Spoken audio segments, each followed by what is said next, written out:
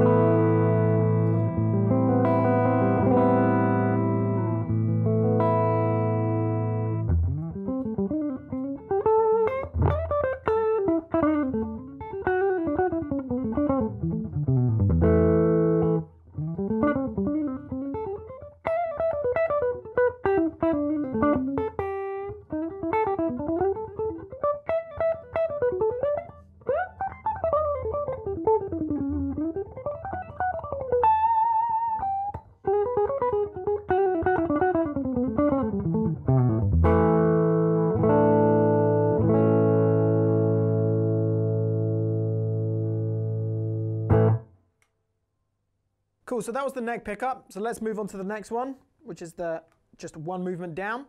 Get that spankier sort of single coil-esque tone going on.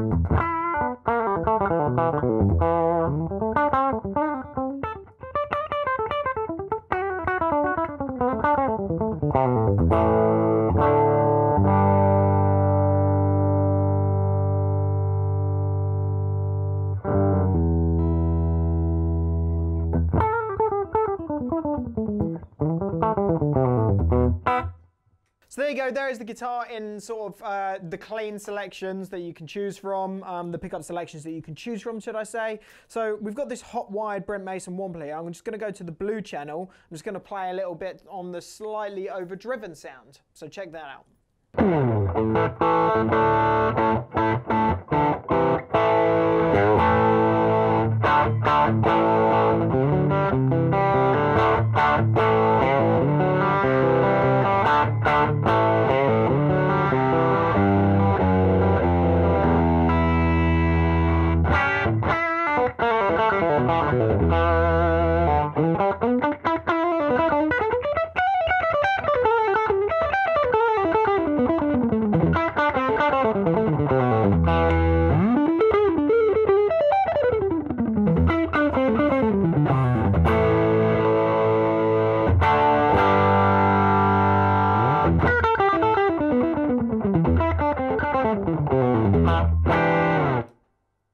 Sweet, so that was the Brent Mason pedal on the blue channel.